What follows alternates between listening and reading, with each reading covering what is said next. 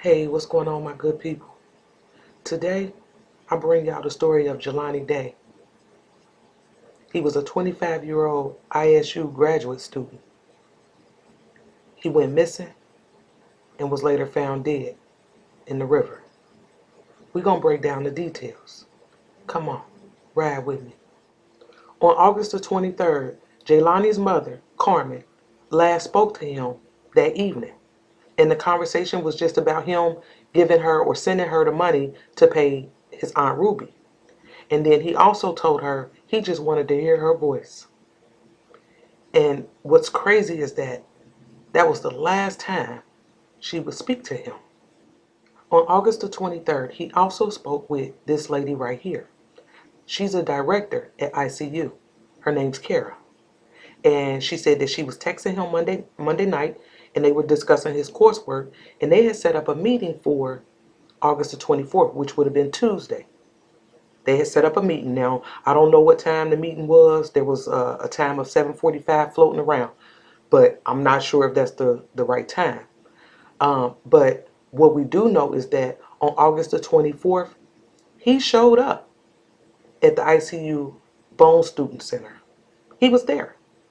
This picture right here was taken of him on surveillance at 7:20 in the morning. Now, what's so crazy about this is that although he had a meeting that morning and he looked like he dressed for a meeting, he got on a button-up blue dress shirt with some black slacks. He looked like he dressed for a meeting. But what's crazy is that he never made it to the meeting. We don't know why. We don't know what happened. But what we do know is that while he was there at the Bone Student Center, he did buy Starbucks, and that was confirmed through his bank card. But it was like, why did he miss the meeting when he clearly looked like he was prepared to go to one? What happened? Now, when Jelani missed that meeting with Kara, the director, she sent him a text, and he didn't respond. I wonder what time she sent the text. Because what we know is that at about 9:12 in the morning, that same day, August the 24th, Jelani was spotted on surveillance at a place called Beyond Hello. It's a weed dispensary in Bloomington. So it's safe to assume that he was going to buy him some weed.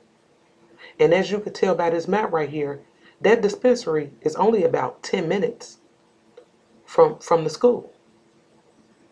And he was seen leaving this place by himself. Now take note of the fact that from the time we saw him at 7:20 in the morning, and he dressed up. Y'all see, he dressed up. To almost 2 hours later, being at the weed dispensary, he dressed down. Now, they did say he had an apartment off campus. So, to me, it looked like he may have went home and changed his clothes. Okay? But after he left that dispensary, he was never seen again. Jelani was scheduled for class at 1 p.m. that day. And Kara, the director, because he had missed that meeting that morning, she showed up at his class, only to find out that he never showed up. So now she's worried, okay? She's contacted the police. And I want to say it was the campus police, but she contacted the police, and somehow Jelani's mother, Carmen, got involved, and she officially reported him missing on August the 25th, Wednesday. On Thursday, August the 26th, officers of the Peru Police Department responded to a report of a vehicle in a wooded area near Illinois Valley YMCA. And they said that when they arrived, the vehicle was located and concealed in this wooded area. So that means somebody was trying to hide the car. Okay? That's what that sounds like to me. Now, this wooded area where the car was found is right here. And it's near the YMCA. And if you look at this map, I mean, there's a wooded area around this YMCA. And not only that, when you look at the map, from the last place that Jelani was seen at the weed dispensary, it takes over an hour to get to this YMCA where the car was found. That made no sense to me. Now, from the moment that Jelani was last seen on this surveillance right here, up until they found his car on Thursday, At this point, I mean, it's a short window. You got 2 days. So within 2 days, his car was found. Okay?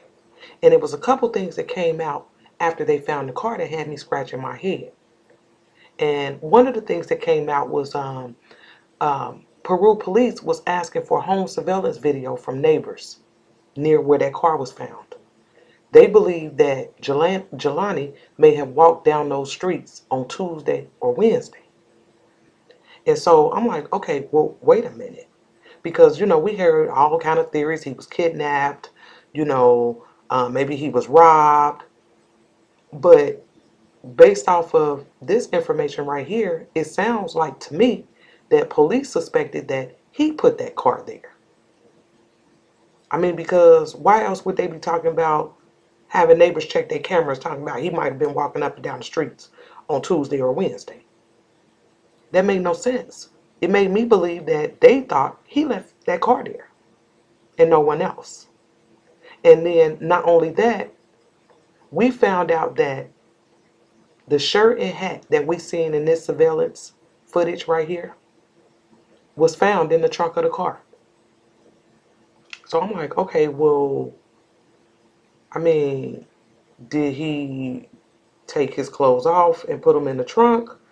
Did he change back into something else? I mean, he could have changed back into something else, but I don't see it too far-fetched to believe that now he just got on some shorts and some shoes. And it's hot. Guys walk around like that. That wasn't uncommon to me. So now there's a full-blown search for Jelani. Okay? And one of the things that we found out was that when police tracked his phone, the last cell phone ping was from the dispensary. And I'm like, okay, wait a minute. So he goes to the weed dispensary.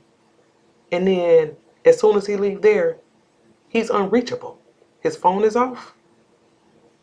Now, like I said, some people, felt like maybe he was kidnapped or maybe he was robbed. But for some reason, it didn't feel like that to me.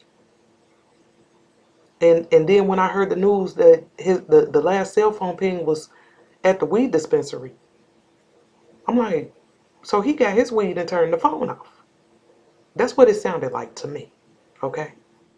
Now, for those of us who've been to college, we all know how stressful college can be. So it made me question a lot. I'm like, was he going through a thing? Did he seem like he was off? I mean, something just felt so wrong about this. And like I said, I know people was throwing out the whole kidnapping and I don't want to jump the gun, but it just don't feel like that to me. I feel like the movements that was made by him. And for whatever reason, he decided to do what he did. And I just had a lot of questions. I'm like, what was he going through? We didn't hear from no girlfriends, no boyfriends, no nothing. And so it was like, did he have any friends? I'm confused. But even his mother was saying that this was not like him.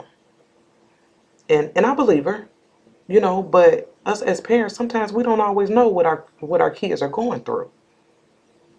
And even after they found the car, I mean, nobody had a clue as to what was going on with him until September the 4th. On September the 4th, an unidentified body was found at the Illinois River. And it took them 18 days, almost 3 weeks, to make a positive ID. And come to find out, it was Jelani. Yeah. Then the question became, how did he get there? His car is over there in the woods by the YMCA. And he was found in the Illinois River. Did he walk there? Because don't forget, police was asking for video footage talking about, did anybody see him walking the streets? So I'm thinking they think he walked there. And then it was like, okay, well, did they find any clothes? What was he wearing when they found him? You know, did they find his phone? Did they find any of his belongings? Listen to what his mother told us. The last thing that I've heard is that prior to them finding the unidentified body, that Jelani's wallet was found. It was found on some street. I'm not for sure exactly what the street was. There was an individual whom I don't know whom this individual was that claims to have seen an individual drop the wallet. Someone wearing red shirt or red shorts is unsure of what this person was wearing, but they didn't tell the police until, I don't know, several days after this wallet was found. There was his lanyard with his school ID was found close to the river where they found this unidentified body. So we don't have a lot of information. Yeah.